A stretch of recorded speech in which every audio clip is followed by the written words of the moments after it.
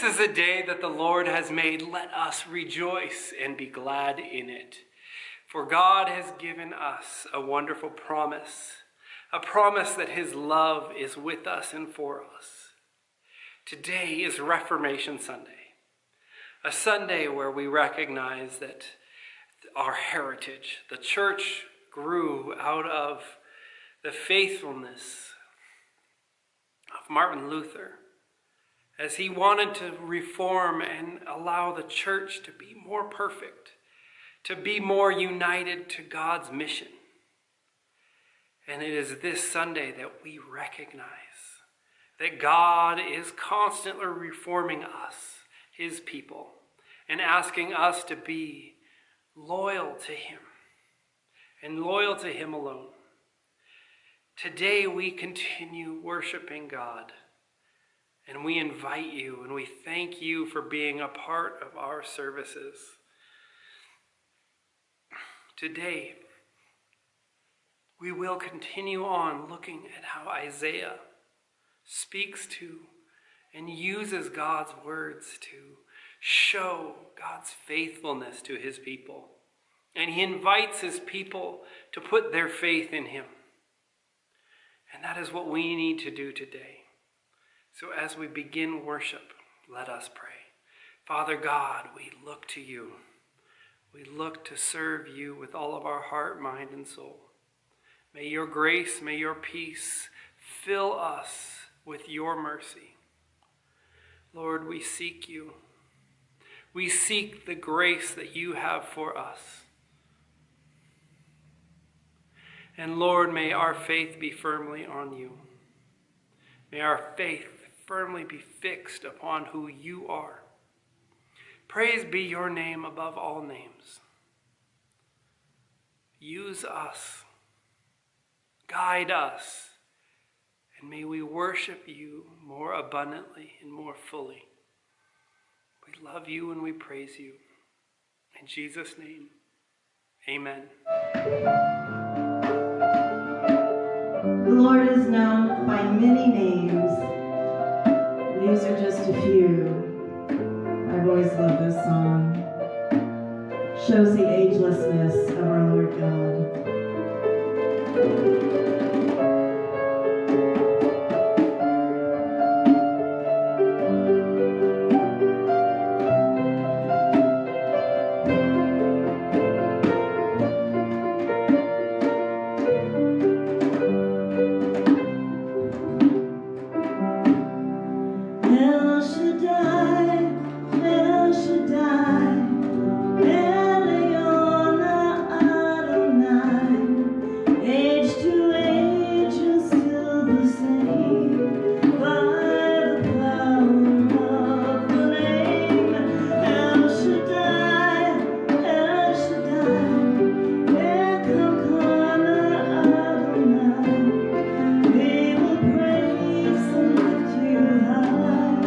El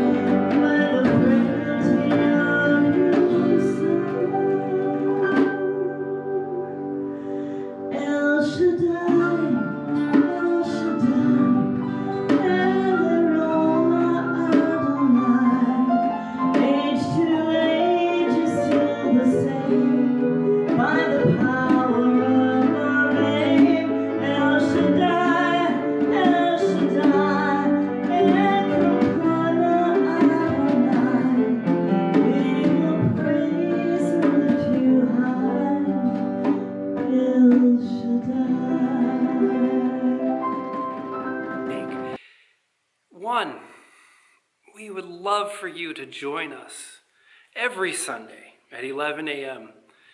Right now, we're just online, and we encourage you and would love for you to join us every Sunday morning at 11 a.m. We go live on YouTube.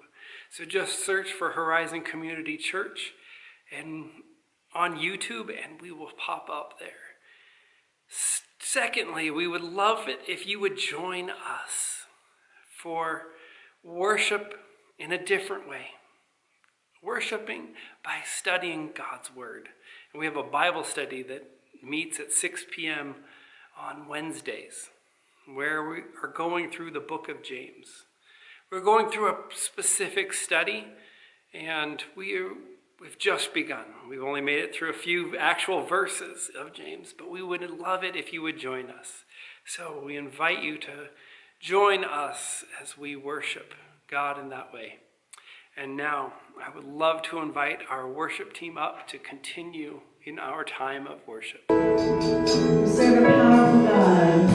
He will make a way for us. We have to believe that. We have to have faith in that and follow Him.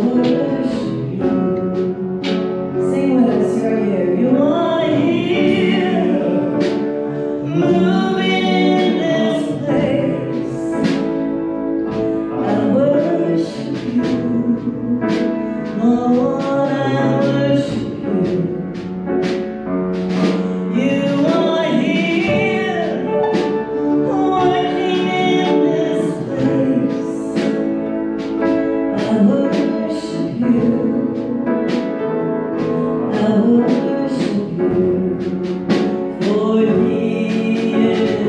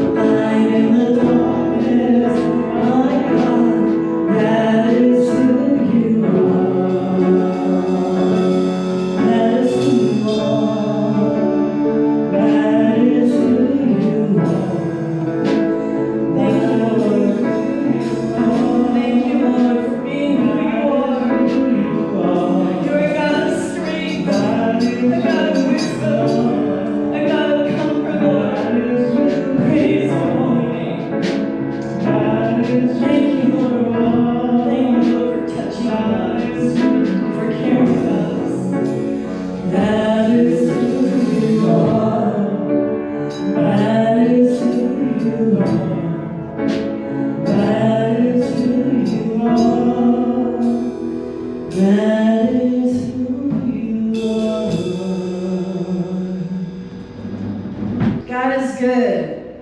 And it's such a pleasure and it is such a privilege to raise our voices in praise to Him. Amen. So wherever you are, if you're in the kitchen, the bedroom, I don't know where you are, but just raise your voice to Him and He will hear you.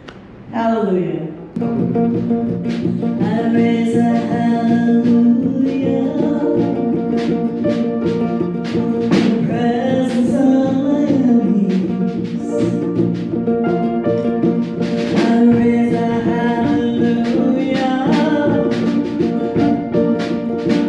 Loud like the unbelief. I raise a hallelujah. My weapon is the melody. I raise a hallelujah. It comes to fight for me. I've been singing in the middle of a storm. Louder and louder, you're gonna hear my praises roar. Up from the ashes, hope will arise. Death is defeated, the King is alive. I raise a hallelujah with everything inside of me. I raise a hallelujah. I watch the darkness flee. I raise a hallelujah. In the middle of the mystery, I raise a hallelujah. Fear lost a hold of me.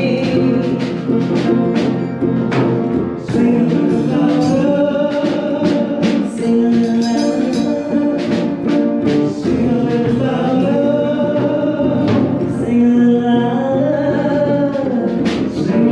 louder, singing louder, singing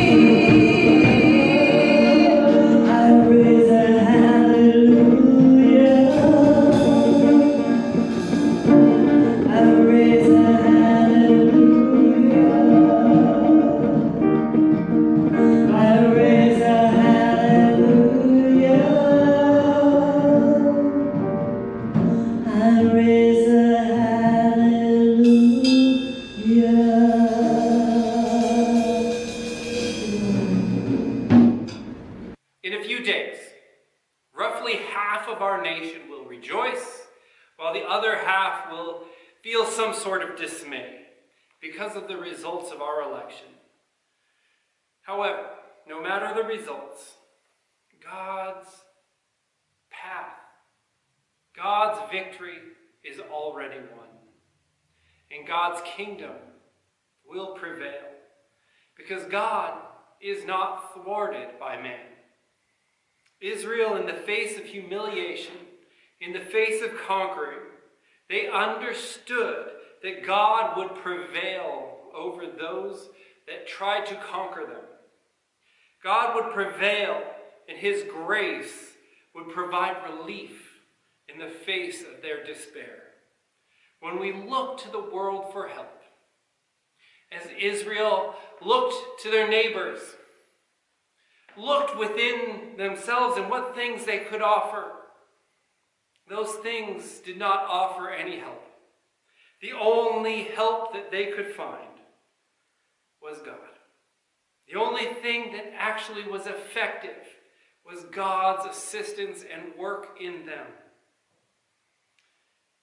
And at best, when we try to work out a solution, we try to work out things on our own, at best, they fall short or are merely temporary solutions.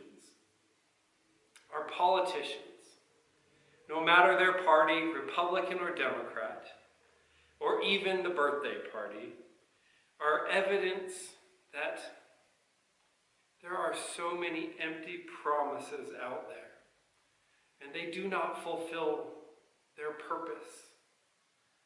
But when we place our faith in God, our faith solely in God, we are not disappointed, but are rather filled with fulfillment and peace. Because God's grace will prevail over every circumstance, and we are called to embrace it by placing our faith firmly in God. As we turn to this passage in Isaiah 33, we see God warning the nations that even though they think they are in control, even though they think that they are superior, no matter who they have vanquished, God is firmly in control, and God's kingdom will prevail over all.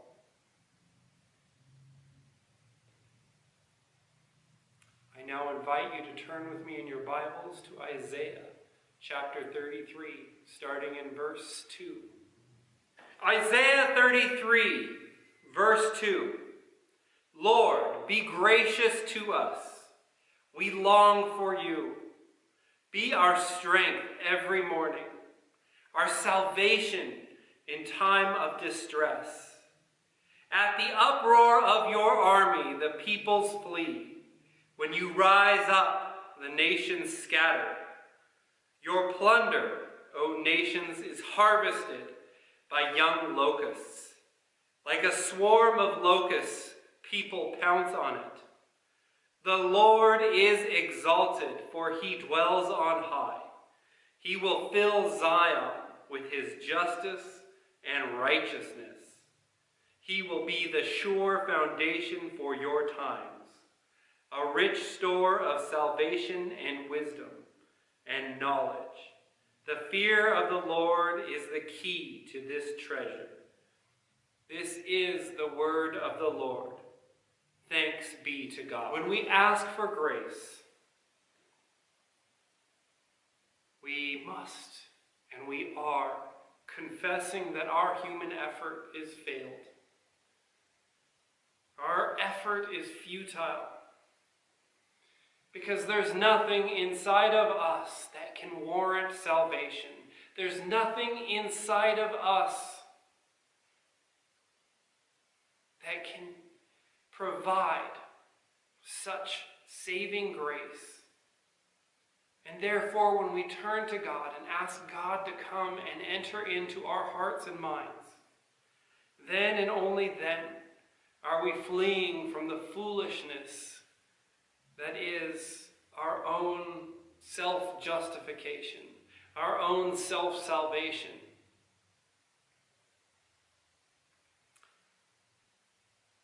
Israel foolishly put their trust in trying to give to Assyria a tribute, a bribe, something that would save them.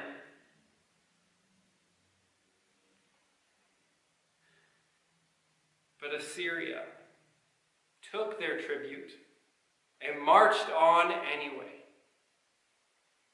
The king of Judah And the people of Judah put their trust in those things, and they were of no use.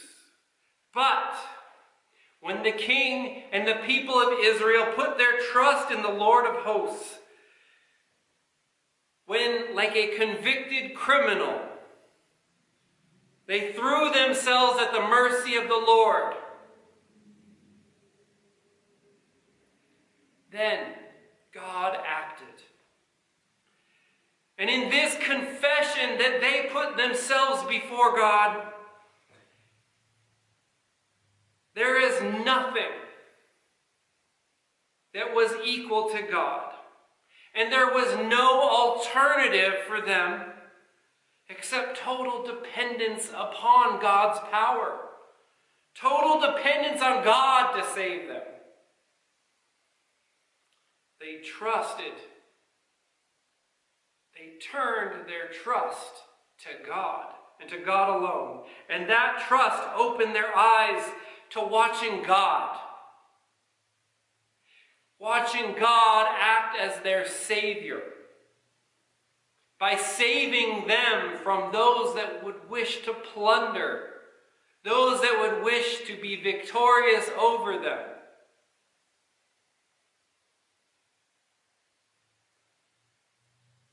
Those that were treacherous were tricked into utter confusion and took flight. When they waited upon the Lord with a penitent spirit, with a spirit that said, God, I'm not worthy. I've put my trust in the world. When they took that path, when they took that approach before God, then the king, along with the people, got a glimpse of who God was. And this vision that Isaiah was giving to the people. Because God and God alone is exalted in his majesty, in his justice, and in his righteousness. God's ways and God's knowledge are the only thing that we should be acknowledging as the source of any stability and strength in our lives and in our nation.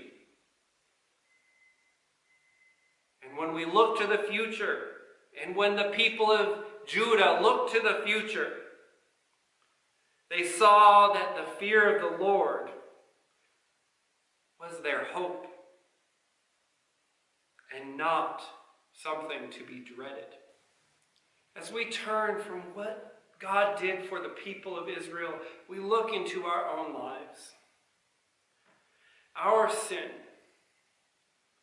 our dependence on that which is not of God, leads to judgment, leads to separation, and leads to destruction. Over and over again, Isaiah, and in our lives, we repeat this sequence. We sin. We ask for forgiveness. We sin. We ask for forgiveness. We sin. We ask for forgiveness. This sequence of sin and a repentance, this judgment, in the case of Israel, this is a sequence that goes on and on and on into infinity until we fully give of our hearts and minds to God. Our sin leads to sorts of judgment. There are consequences for us sinning. There are consequences for us falling short. Those consequences of us falling short of the glory of God lead to division, lead to hurt, lead to heartache, lead to us falling further and further away. We look at the church in America right now, And we are just as divided as a church as the country is. We are fallen human beings, and we will argue, and we will fight, and we will not seek peace with one another. Either over politics, or over some interpretation of Scripture,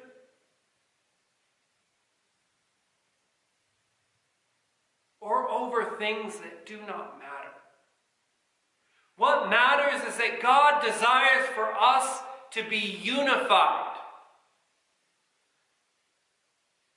One of our founders, John Calvin, said that in anything that is non-essential, we must seek unity.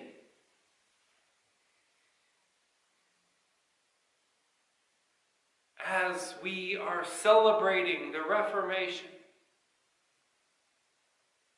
we must understand that the Reformation is also a great division in the church. There are those that would seek to invalidate salvation for some because our doctrine doesn't line up perfectly. This is a result of the sin of the church. We cannot allow that sin to divide us any further. Because if we allow that sin to perpetrate in our hearts, to perpetrate in our minds, to perpetrate in our souls, we as the church will be judged. But instead, we need to look deep inside of our hearts, and we need to see where we fall short, and humble ourselves and fall at the mercy of God, much like Israel did. When they realized they were going astray, they fell at God's feet, and they called for God's mercy on their lives. We as the church need to call for God's mercy in our church, in our nation. We need to look deep. And if we see ourselves separating from one another, rather than embracing one another, if we see ourselves sowing division instead of unity,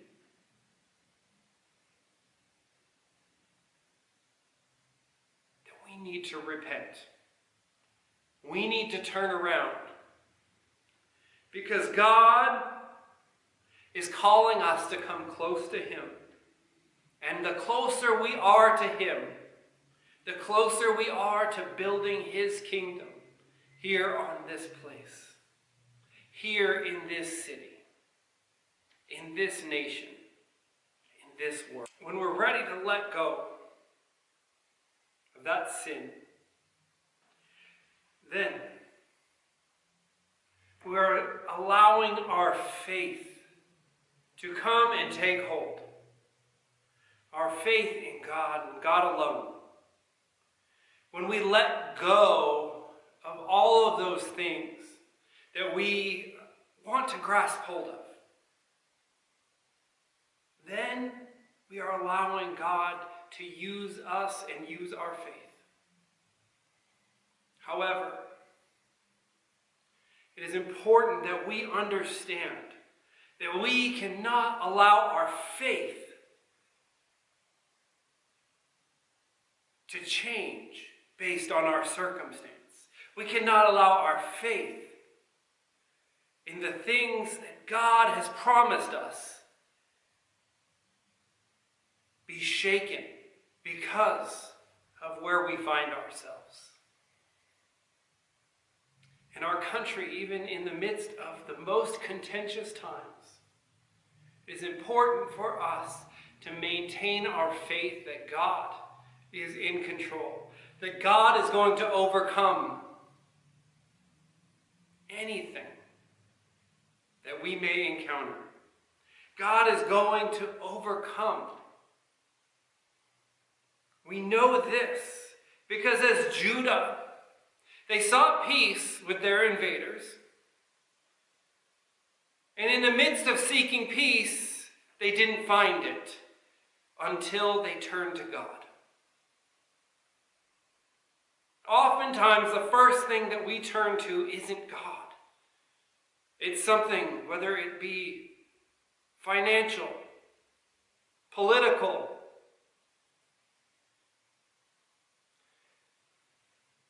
we seek peace through other means, through other channels, through other people. But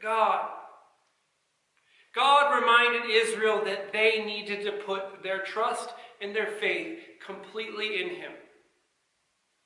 No matter what. No matter what invaders are at the door. No matter what your circumstance is, God is reminding us and telling us and instructing us that the God that overcomes everything wants us to put our faith fully in Him, not in anything else. As we look at an election coming up, it is important for us to remember that our faith must firmly and completely and only be in God, not in any human, not in any politics, not even in our bank accounts, our jobs, or our families. Our faith must be only and firmly in God. Because God's peace is a peace that overwhelms the world. God's peace and God's justice will win this day, no matter what. No matter if Donald Trump or Joe Biden or even Kanye West win this election, God's peace is still going to overcome. God's peace is still going to win. God's justice is still going to win. God's righteousness is still going to move throughout this world. And God wants us to put our faith in Him. God wants us to understand that there is nothing that this world has that God can't overcome. There is no chaos, no injustice, no hatred, no invader that God can't overcome. So let us put our faith firmly and completely and totally within God. And when we put our faith firmly in God, then God is ready to use us. God is ready to use us to bring forth His kingdom. God is ready to use us, those that were sinful. He wants to use us. He wants to call us out of our sin and into faith to build His kingdom. Once we recognize our sin, once we recognize that we have put our trust in things that aren't of God, and when we push those things aside and we fully put on God, fully put on and allow our faith to guide us, to lead us, to show us what we need to do, then we are being used by God to bring forth His kingdom. Worship in Judah provided them stability in the midst of trouble. God used the chaotic events of invaders at their gates and used them for His purposes. Used them to bring his people closer to him. He used those events to allow the people of Israel, to allow the people of Judah to promote justice and righteousness and to serve our world with those. And we need to step out of the chaos and trust that God is going to use us. Sometimes we don't know where we're going to go. Oftentimes we don't know where we're going to go. But God is going to use us. And he wants us to advance his kingdom. When we lay aside all of our allegiances except for those to God, then, and only then, will we rise up. We will rise above our conquerors, and we will bring forth, by the grace of God, his kingdom into the world. Because we are God's treasure. We are so loved by God that he sent his Son to come and die for us, to die for our sins, not because we were worthy, but because we were treasured by God. Therefore, there is no election result, no circumstance in life, nothing that separates us from his love. And it is his love that we bring out. Even when people want to fight, we bring God's love to this world. God is calling each and every one of us to be his servants in this place at this time. God's fulfilling mission is never a random act, but rather it is God bringing his justice, God bringing his grace into the world. God is executing and enacting his purpose into a world that is gradually moving counter to his mission in this world. A world that is moving further and further away from what God desires. A world that looks at righteousness. A world that looks at justice. Not as goals, but as things to overcome. This is counter to what God wants. And instead, God wants us to understand that he is going to overcome this world.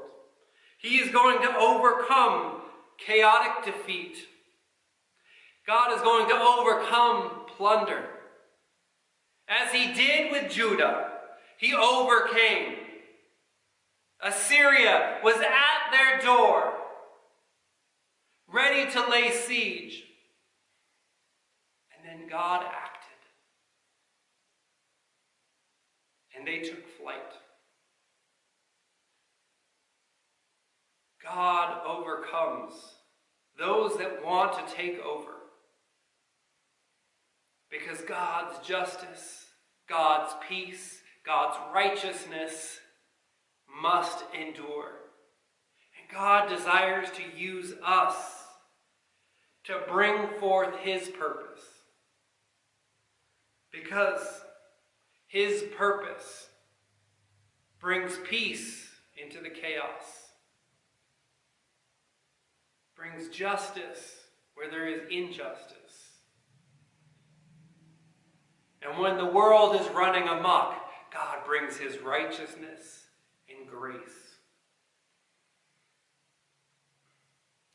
God provides us his most precious treasures, a salvation that wins over and leads us into a place where we get to be active participants in God's kingdom in this world. And the fact, when we encounter God, We must shed our sin, because our sin is a product of this world. And this Sunday, Reformation Sunday, points us and shows us our division. But our lives must work to bring unity to a world that is broken. And we must remember that our faith is our guide at all times, guiding us away from the powers of the world and toward the power of the Holy Spirit. For if we focused upon the power of the Holy Spirit, God uses us to bring peace, righteousness, wholeness, and grace to the world. Let us pray. Heavenly Father, we ask that you come in and you guide us as your servants. May your peace move through us. May your righteousness be within us. And may you help us allow our faith to be our guide.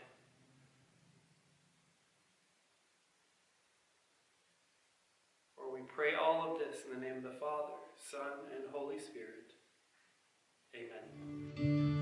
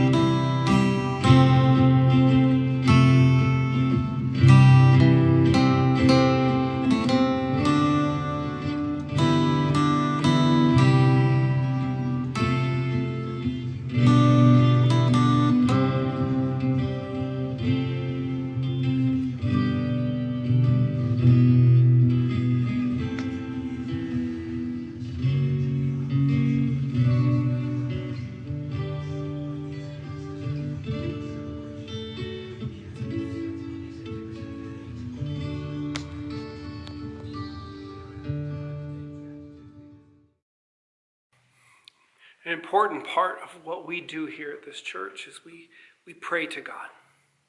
We give God all of our worries, all of our concerns, because we're not in this alone, but rather God invites us to ask him in.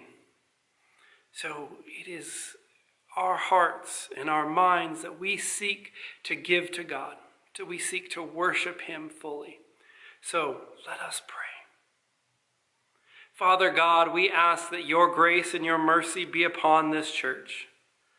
Lord, we pray for what you have in store for us in the future. Lord, we ask that may your grace and mercy move through each and every one of the members of this church, that we may grow, not merely in numbers, but may we grow in faith. May we put more of our trust in you. Lord, we pray for our nation as we have an election coming up. We pray that, Lord, you bring your peace, that you bring your justice, that you bring your mercy. And Lord, that your wisdom be upon all those that are voting, and may your wisdom be upon those who are elected. And Lord, we pray for those that are suffering and hurting. As we have increasing COVID-19 numbers in our nation, Lord, we pray that your hand be upon them. And we pray that if it is your will, that you work a miracle and that you make this go away. Lord, we pray that your hand may it be upon every single one of those that are suffering. And Lord, we pray a prayer of thanks. We thank you for the news that we got about Brianna. And Lord, we pray that your hand continually be upon her and her family. May your justice and your peace and your love and your mercy be upon them. And Lord, we turn and we pray the prayer that you taught your disciples by saying, Our Father, who art in heaven, hallowed be thy name. Thy kingdom come, thy will be done, on earth as it is in heaven. And give us this day our daily bread, and forgive us our sins as we forgive those who sin against us. And lead us not into temptation, but deliver us from evil.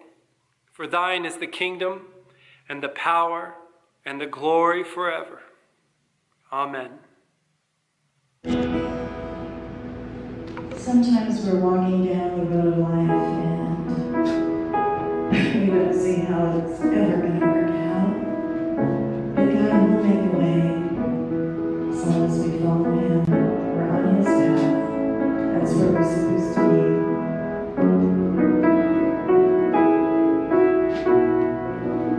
God will make a way where there seems to be no way. He works in ways we cannot see. He will make a way for me. He will be my guide.